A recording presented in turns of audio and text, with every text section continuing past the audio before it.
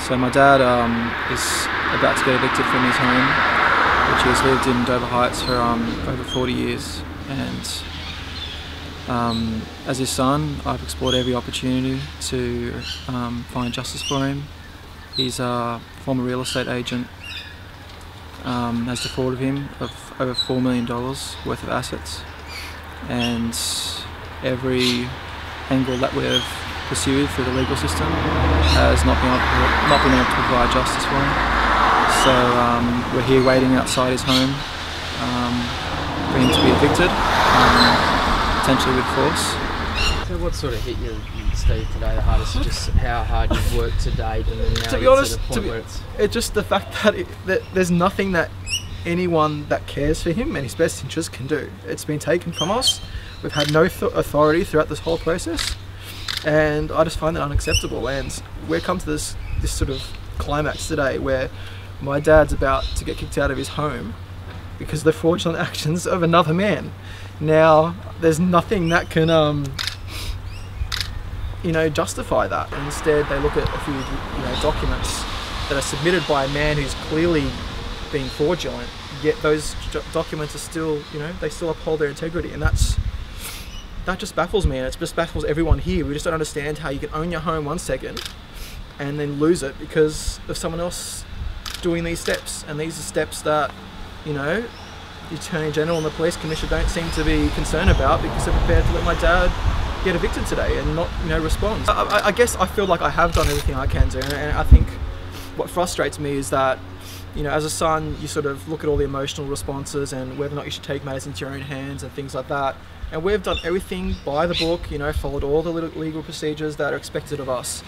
And still we're left in this, scenario 1 year later where, it's pretty much just been left to us to sort of move dad out and just say, oh, well, sorry, you've just lost a lifetime of work, and, move on. People get taken advantage of, and that's kind of the cop-out answer that we're being given here. There's an organisation called Fix New South Wales Legal. I talked to them about it yesterday afternoon. They said they're currently tracking about 27 cases like this with elderly people who've been dispossessed of their home, of their business, of their assets by trustees, and including the state guardian, the state trustee. And the fact that the law is constructed like that is an absolute arse. They do this to children, they do it under the Mental Health Act, and they do it to what they classify as mentally impaired people, and it's relying on psychologists. These people all work for the same system, and there needs to be some independent oversight of that. That stands aside from those trustees. I question how they can possibly transfer someone's assets without good reason into their name and not be held accountable for that. As apparently is the case in this case. Why would that? But even just on it, the legalities of it, even aside for a moment, on a human level, what appears to have been done to George is it's hard to get your head around, isn't it? I think some people are just too tied. They're just too tied up in the economics of the world, and this is one of the paradigms of society that we live in today.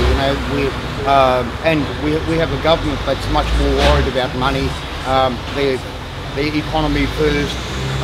You hardly ever hear Julia Gillard mention the people. You hear her mention the economy at least 20 times a day.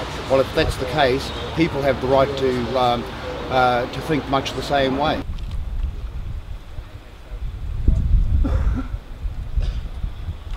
That's exactly what's happened to Dad.